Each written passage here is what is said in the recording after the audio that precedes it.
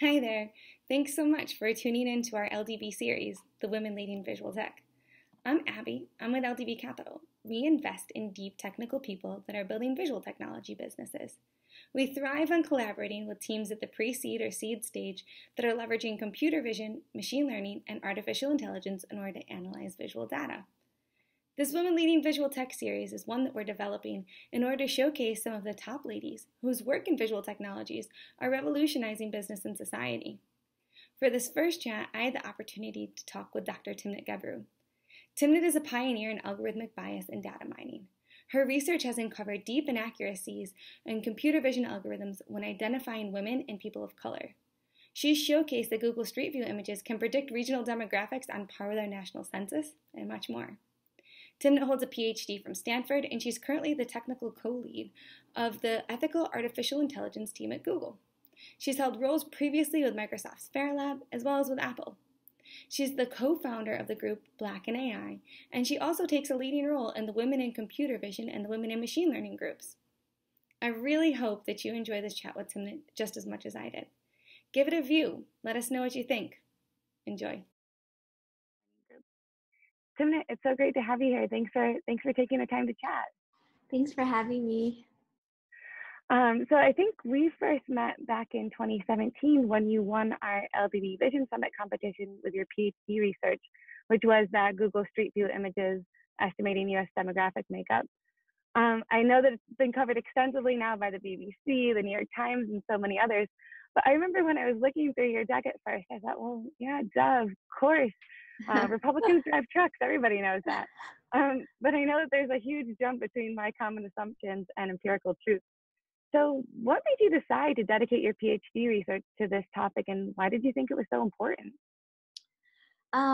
So at the time when I started my PhD, a lot of people had been mining text to gain insights, but nobody had really mined large-scale publicly available images and visual data in general to gain insights. And so that's what we wanted to do. We wanted to see if we could do that. We didn't even know if any of this would work, right? And so we had a whole bunch of questions. We had questions about whether we could recognize all of the cars in the US. That already was a difficult task because we had to assemble a data set and things like this. And then we had another question if we could gain any sort of association with people and the cars they drive in the US from the visual data.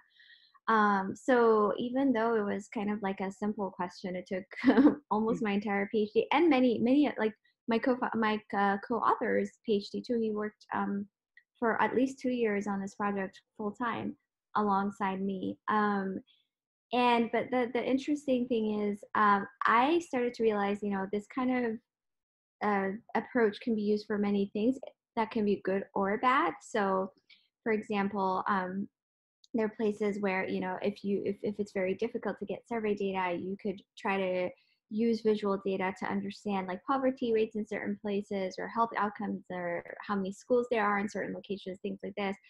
But I also saw very recently, I saw an MIT Tech Review article, which was like, oh, in 2017, a team of researchers showed this with cars on Google Street View. Now, a team of researchers at Stanford is associating the home you live in from Google Street View with your likelihood of being in a car accident, and insurance companies can use this. And so I was like, oh no.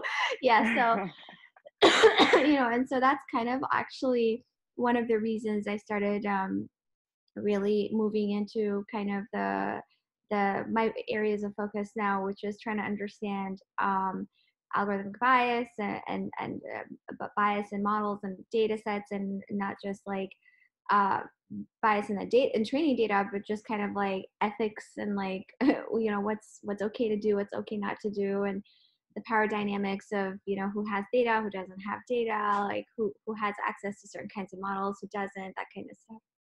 Absolutely. And considering a lot of the questions that we have right now about the U.S. Census and how it's going to be able to accurately track people, especially when there's so many immigrants who are afraid of answering it, do you think that this could be one of the ways in which it is actually a powerful tool in the right hand?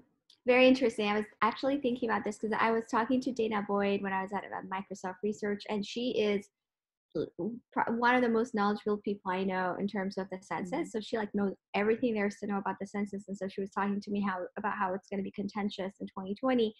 And I was telling her, I was like, it would be really great if you had a body that is not not associated with the government, really, like it's like a research consortium or whatever it is, like an independent institution that does its own kind of census, but it does it using publicly available data. So I have to mute my chat. No, go sorry. Yeah. No And way. so I just did that. Yeah. So I was actually, I remember like being really excited about that idea of like doing census using other means, and at least to be able to check which parts seem off, right? Like which parts of the US Census seem really off. And so maybe that could be like a check. So I was thinking about this a year or two ago, and I still think it would be a very good idea. That's great. I mean, it sounds like between Dr. Lee and Dr. Boyd that you've got some very strong female mentors in the space that you've been working with. But outside of the two of them, whether it was at Stanford in your lab or at the FAIR lab at Microsoft, how many other women were you working with? So actually at Microsoft Research, I worked with a lot of senior vocal women, and that I didn't realize how unusual that was, because a lot of times, I wasn't the loud one or the problematic one, the opinionated one or whatever. I would just go into a room. Like I remember we had like this offsite or something, and I went into a room, and there were so many loud, opinionated women like leading sessions, and they weren't afraid to. I remember, I was leading some session, and I said to Jennifer Chase was talking, and I was like, "Hey, I know you're my boss, but I'm gonna start," and I think she said like, the less you respect authority, the more I like you. And yeah, I mean, I worked with so many of them, Hannah Wallach, Jennifer, Jen Wortman Vaughn, like Dana was there, Kate Crawford was around, Chandra, like I saw, and then Nicole, like even if I didn't work with people directly, there were just a whole bunch of women around. I remember that at one point, I mean, it's a small office in New York City, but at one point there was 3 Ethiopian women there. Wow. Researchers, right? Like I was a postdoc. Chandra was a researcher, and then Reddit was there, who's my co-founder for Black and AI, as an intern, and we took a picture because I was like, this is never gonna happen ever in my life, in one of these companies, in one little office, you have 3, Ethiopian women, let alone like women. So that's a very unusual kind of place to be in. And right now at Google, I'm working with great women. I'm working with Alex Hannas, who's really great, Meg Mitchell, who's been a collaborator of mine for a long time. But Amazing. I actually, the issue is that I don't see a lot of vocal senior women. I'm like the problematic one there. So I'm like loud, and then like, they're kind of a little like, oh, what's she gonna say now? Or, I don't feel at all that I'm in good company when I'm saying, but I have a lot of peers who appreciate, like my manager, Sammy, he always lets me know like how much he appreciates me speaking up. But I'm not like, I don't go into a room and feel like I'm in a room full of loud opinionated women. I feel more like I'm in a room full of kind of quiet women who are not supposed to do what I'm doing. That's how I feel. Yeah. Gotcha. But do you, I know I saw that you've got 2 sisters who are both engineers as well. Yeah. You come from like a long line of engineers. Was there a specific point in time when you decided that this was the route that you were going to take, and,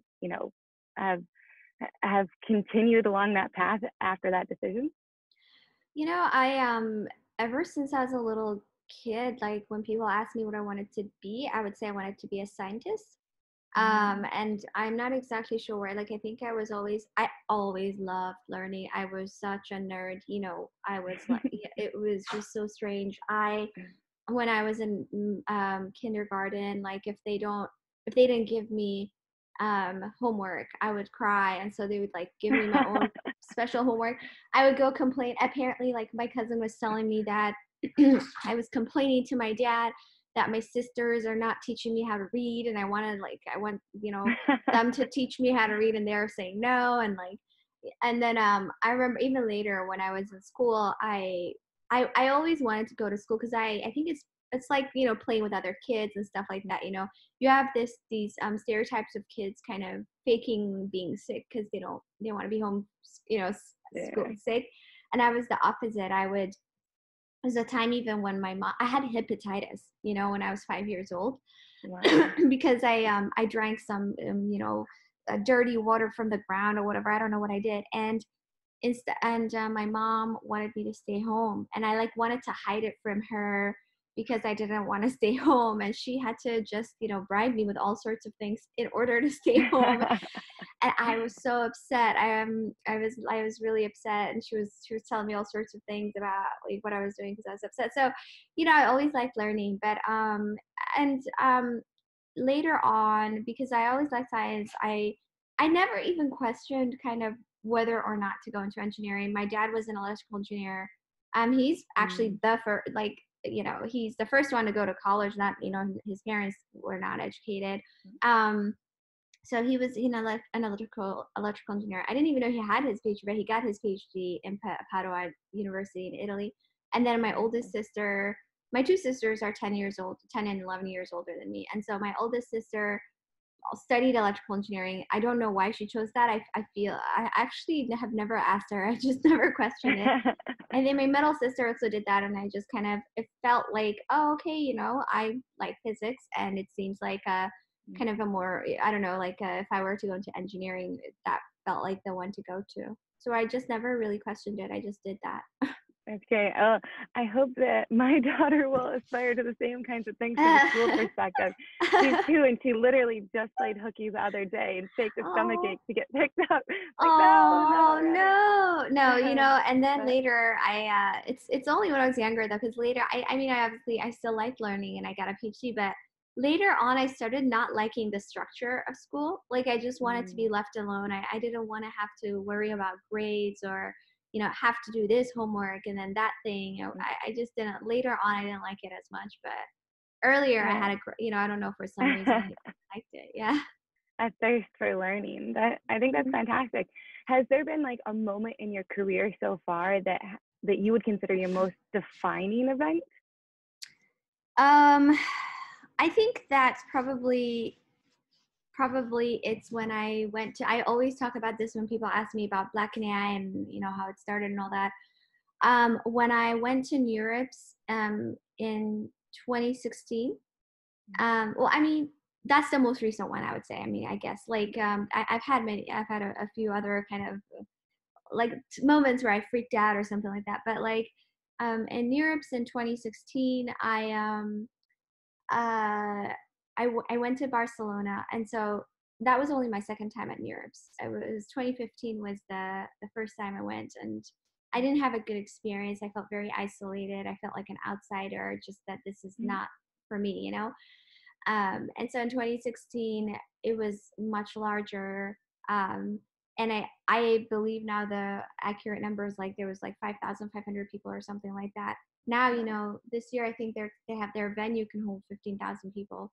Last year in Montreal was like 8,500 and it was sold out in like 11 minutes or something like that. But anyway, so I go to Barcelona, you know, and I just, you know, it's just like rows and rows and rows of like people, and not a single person looks like me, right? Like there's barely any women, barely any like Africans or African Americans or anybody who's Black, or, you know, it's not just even just color or race, it's just also just culture, everything, right? Like it just kind of was so obvious that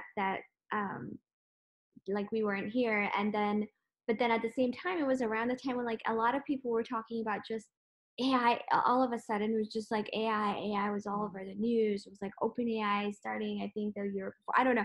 It just felt like there was a lot of activity. And um, and also that was when a ProPublica article had come out about crime recidivism, and how there was a startup that was selling software to quote unquote like determine your likelihood of committing a crime again, and they were like sending it to judges and stuff.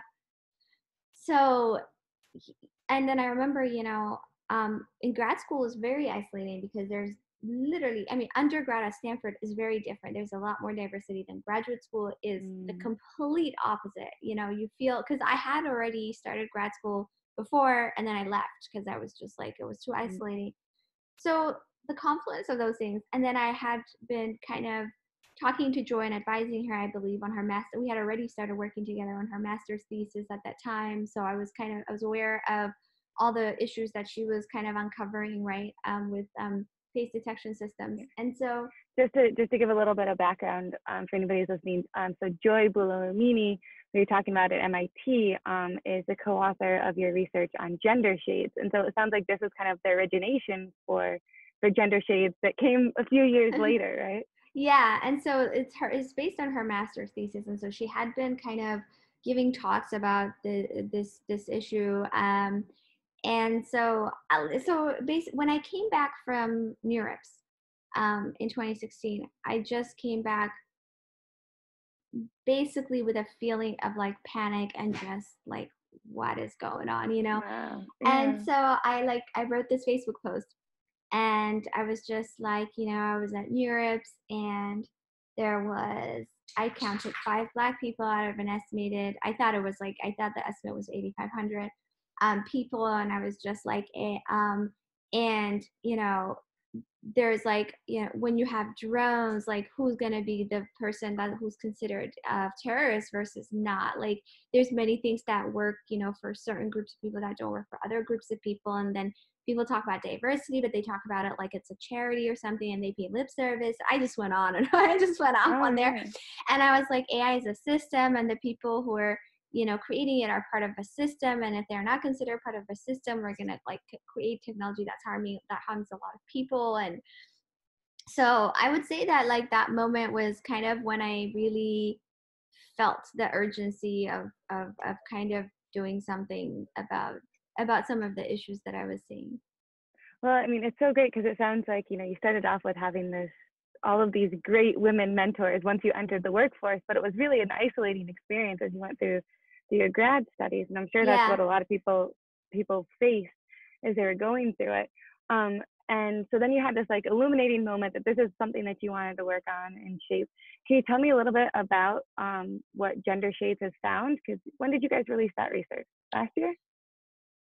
When did we publish it? I believe it was published is either February or March of 2018. 2018 is when it was published, but we had been working on it for a while. So Joy had, I remember, so how I met her was that like a friend of mine who's also a Rhodes Scholar at Stanford was just like, I don't even know how we were talking about things, and she kind of gathered that I would be interested in this kind of stuff. And so Joy had sent an email to the Rhodes Scholar mailing list asking about, I believe it's someone interested in computer vision or something. I don't remember now. And and my friend forwarded it to me, and then I emailed Joy and I was like, hey, I your work is really important. And I'm like, can I be your friend? And not exactly, but like your work is really important, and I'd like to connect. And so that's how we connected. And I don't know if that was in 2016. I think it was earlier. It's probably like 2015, end of 2015 or something like that. And so she was doing her master's at MIT at that time, and she was trying to think about her master's thesis. And so we were meeting at least once a week and talking, and so I was advising her on a master's thesis. And then once she was done with her thesis, the FatStar conference was announced for the first time, right? Like I was in the steering committee, and so this was basically the first conference I could think of that work like that could be published in. And so I think, and then so when by then I was finishing up grad school, and then when I joined MSR in New York, and I think it was around September or something. I was like, oh hey, like there's this new conference that maybe we can take a piece of your research, your thesis, and publish it, right? Um, and so then yeah, we took a piece of it and kind of repackaged it for a conference paper, and that's kind of what became Gender Shades. That's great. What do you think, if you could sum it up in one sentence, what is the biggest meaning for society that comes out of that research? I think that research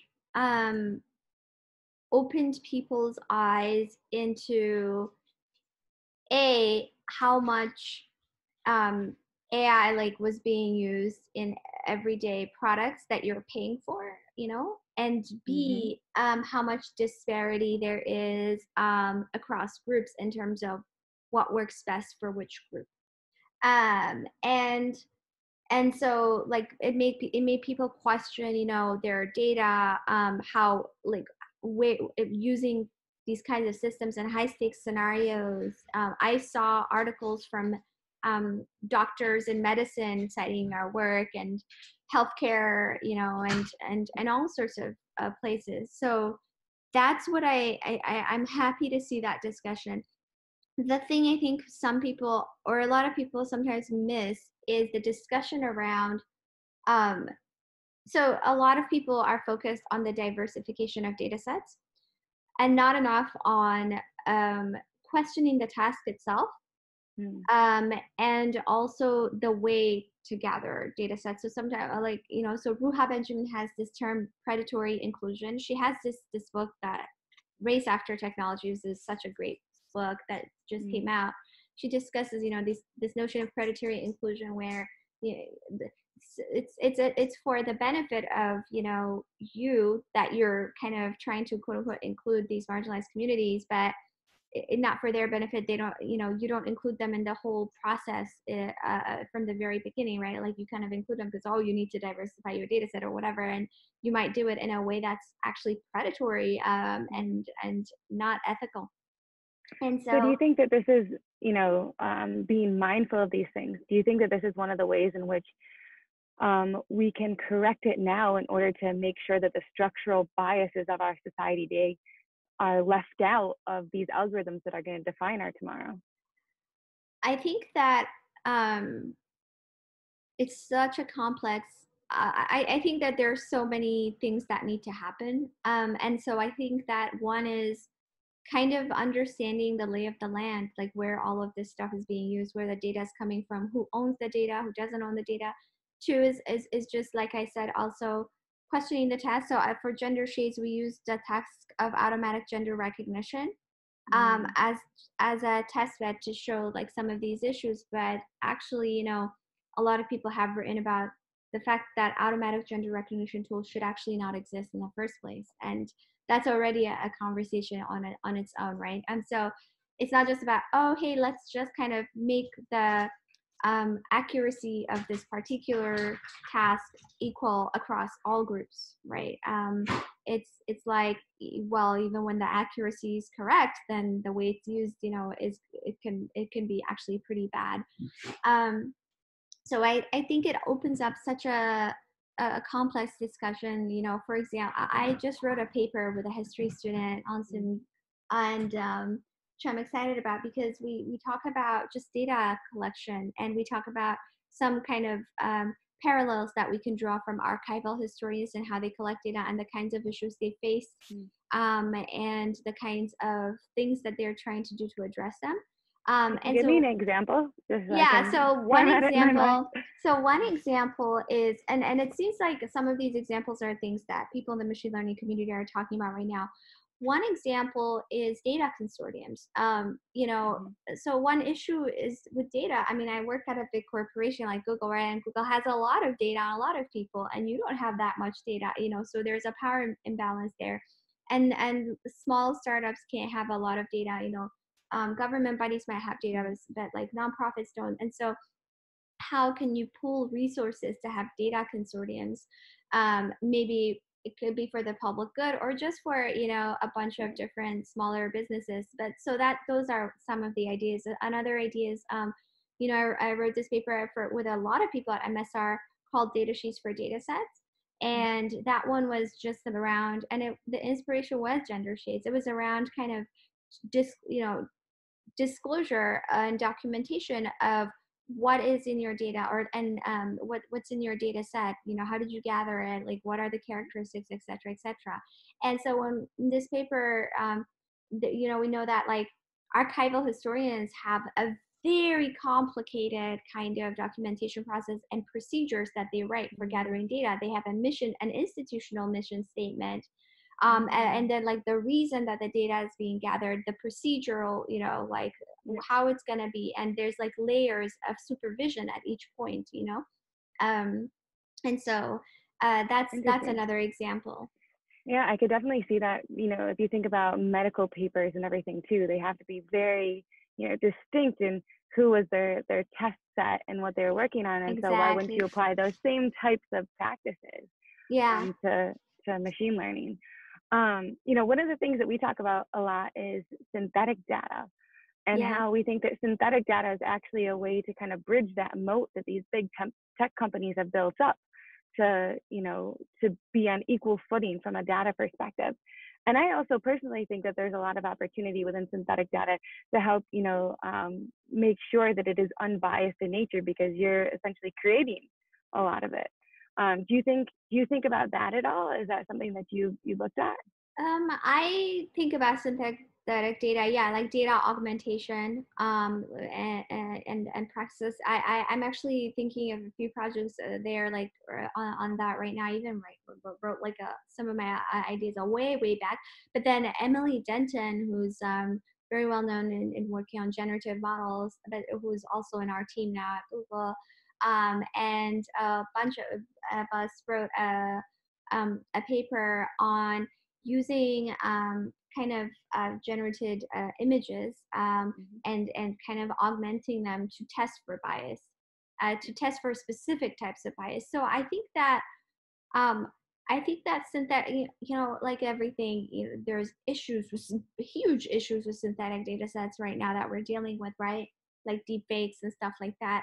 But then I do think that it can be used in certain specific scenarios, but I would be very careful to not think of it as like the solution to our problem, right? Yeah. Absolutely. There are no absolutes, right? Right. Yeah. Is there one application of computer vision or deep learning at the moment that gets you really giddy about its potential? Oh, that's interesting. So I'm very interested in low resource settings.